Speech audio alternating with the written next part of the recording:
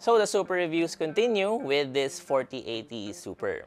And ASUS sent us the ASUS ROG Strix Gaming 4080 Super OC Edition. So of course we'll be reviewing it, we'll be testing games, we'll be benchmarking it, all to know if this is the GPU for you.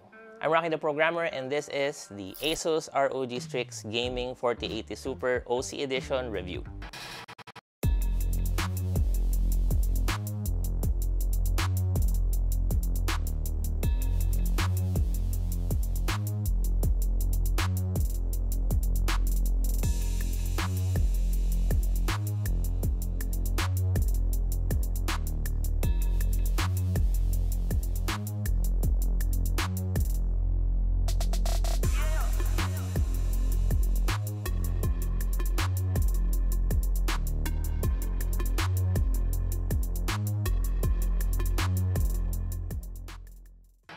So for our standard disclaimer, ASUS did send us this review unit, but they do not have a say on the verdict of the review.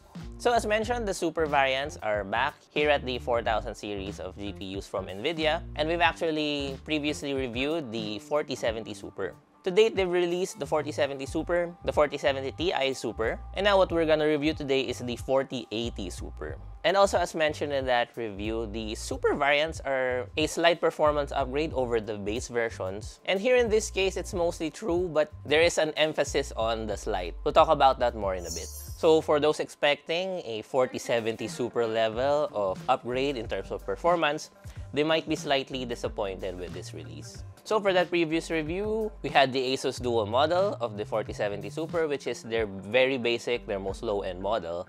And for this, we actually have their almost flagship level of GPU with the ROG Strix Gaming. We'll get into that in a little bit. Let's talk about first the chipset, the 4080 Super. Specs-wise, it's very similar to the 4080 base model, with just around a 5% upgrade in specs. It still uses the same memory bus width, the same memory capacity, and also the same power draw, with a very slight difference in the core configuration. So theoretically, this would mean around 5% increase in terms of performance at the same power usage. This is where kind of the disappointment should set in, but with this comes a very decent price cut, at least in the MSRP in the United States.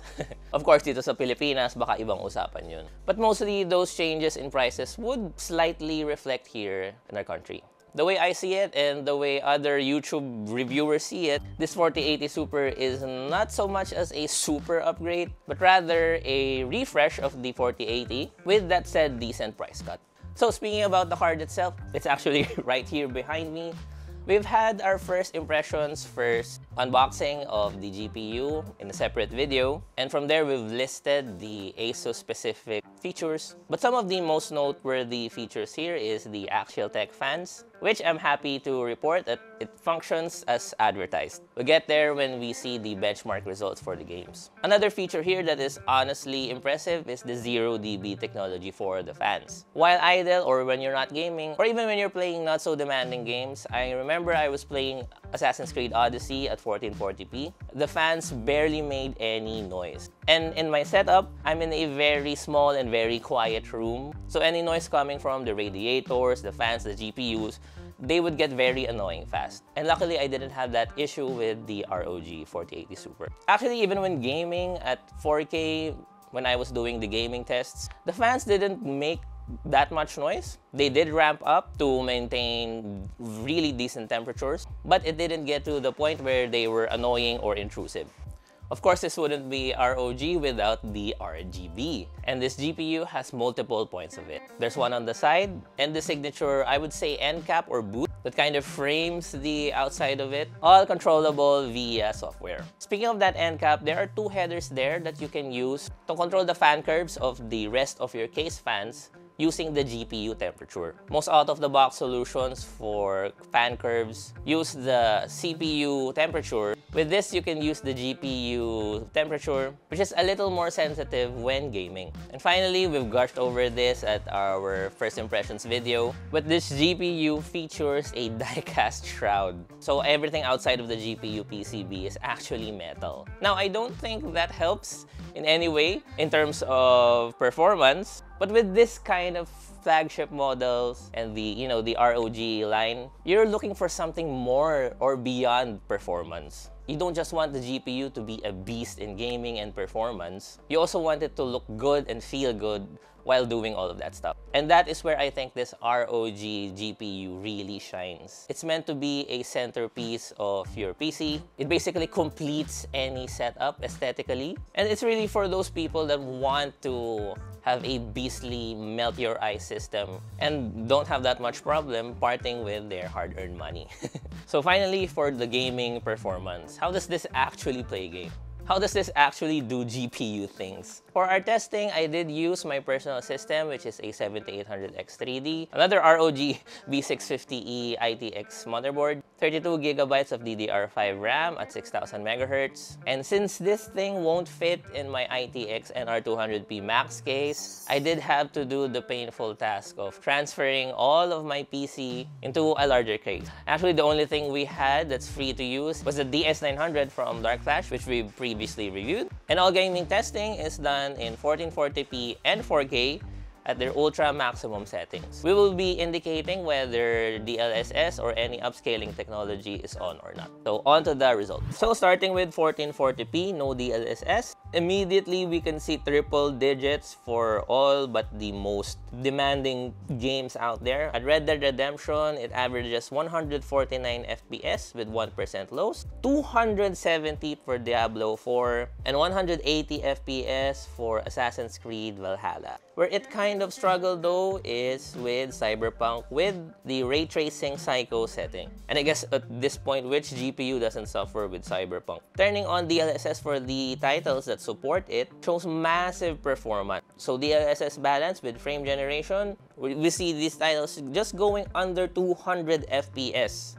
And the 1% lows at triple digits as well. Moving over to 4K, this GPU is no slouch either. So Red Dead Redemption 2, 95 FPS, Cyberpunk at 57 FPS, Diablo 4 at 149 FPS, and 137 FPS for Assassin's Creed Valhalla. Of course, turning on DLSS takes the 4K performance of this GPU to triple digits as well. Of course, that performance comes at a price, and that is your Meralco bill. In most of these games, in some scenes, we see 313 watts of peak wattage. But as I've said before, the Axial Tech doing its job, maintaining a cool 60 degrees Celsius even at peak gaming at peak demand for the GPU. With synthetic benchmarks, at TimeSpy, it scores just under 30,000 points with 205 average FPS at Graphics Test 1 and 176 at Graphics Test 2.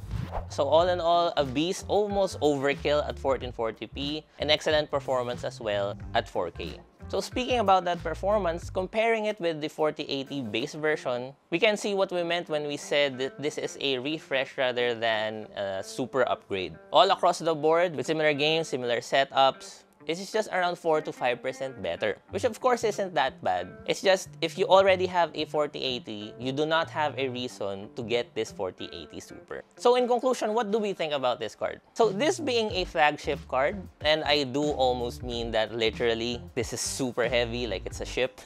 The systems that this GPU target are those systems that have needs and requirements far beyond just performance. This is for those bonkers dream setups with RGB everywhere. Basically, the PC setups we've all dreamt up when we were kids. And that basically encapsulates what ROG represents. It's the Republic of Gamers. It is ruled by one rule only, and that is to look really good, to feel really premium, to outclass every other component out there, while of course being a beast of a system for cutting-edge gaming. So if you're a bit budget conscious, this GPU is clearly not for you. But if you want the best 4080 Super, the highest premium quality, and we haven't even talked about the board power limits here, which allows for a ton of headroom for overclocking. Speaking of overclocking, this is the OC version. This has a switch that allows you to instantly overclock the GPU safely for even more performance. But yeah, if you want the most bonkers 4080 Super out there, and if you can afford it, if your system can handle it, if your system deserves it, like how it looks right here, this ROG Strix Gaming 4080 Super might be for you. Thank you for watching.